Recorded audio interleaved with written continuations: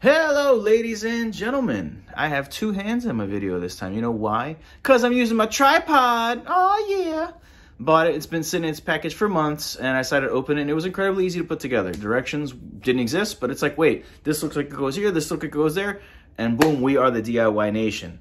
All right, that said, let me move on to why I'm doing this video. So I've been watching this show called Never Have I Ever on Netflix. Before I get into that, I should say that Netflix is the only platform that I'm aware of that makes any kind of effort to help the blind and visually impaired watch their videos. You can find it in the audio and subtitles section as what they have labeled as audio description. That can be confusing. I have a friend who's deaf who he got confused by. He was on a plane. He was looking for the closed captioning because you would think audio description is describing the audio, but it actually should be called visual description. But I'm not going to get into the semantics at this time. I'm not ripping on this show personally.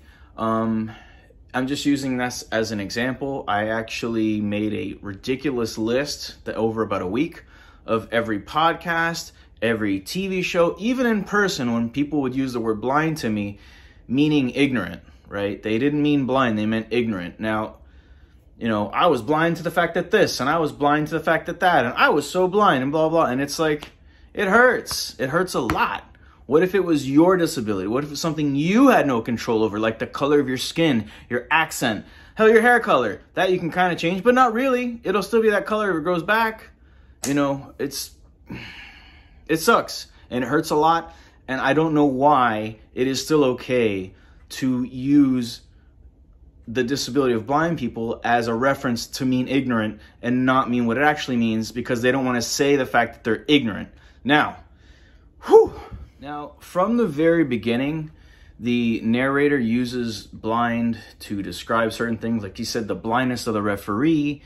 Later, I think he said he was blindsided by something. But then in season 2, episode 5, is the first time he said, "How was Davey so blind to that?" And really, he meant ignorant. Or why couldn't he just say, "Why didn't she see that? Why do we have to use the word of our disability?" You know, it hurts a lot. If you don't have the disability, doesn't mean crap to you. You know what I mean? And it's kind of, somebody has to say something about it. Even if it's just me here on this channel, somebody has to say something about it. Now, I'm just sick of it. And I am making an effort to even tell people in person when they say that, like, listen, that's pretty offensive. What if I said that about something you have no control over? You know, and people just, well, frankly, are ignorant to the fact that they shouldn't be doing that. It's pervasive throughout, you know, speech that people use. It's in movies, it's on TV, and it sucks.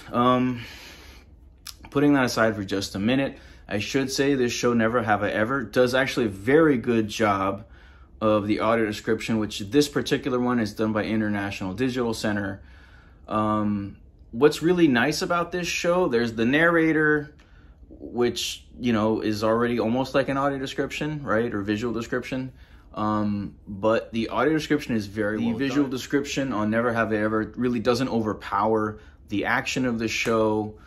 And what a lot of times when when these people are writing each other text messages, it's read in the voice of the actual actor, and that's part of the show, which is pretty cool. Let's say, I'm gonna make up names. Susie says, "Hey, how are you doing?" And Tom says, "I'm doing great, thank you." And you see it, like you hear it as it's showing on the screen, and then the ones that aren't, which is only a few so far. I'm into season 2 now, but the ones that aren't read by the actual actor are read by the person who does the the visual description.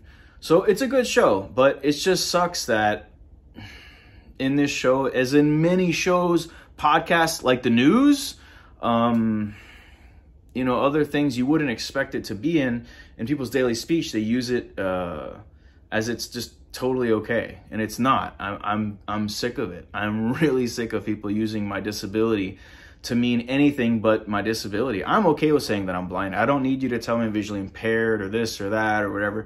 I know my retinas are deformed. You don't have to say they're differently shaped. They're deformed. That's why my vision is the way it is.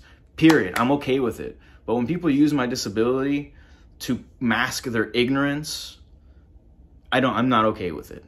It's time that this ends. It really is. It's not gonna clap my hands and it's gonna end, right? But we have to be aware of this. People have to be aware. And if we do it with kindness and love, it's going to be better than a bunch of hatred and nastiness and stuff that's kind of real popular these past decade or 5, or I don't know.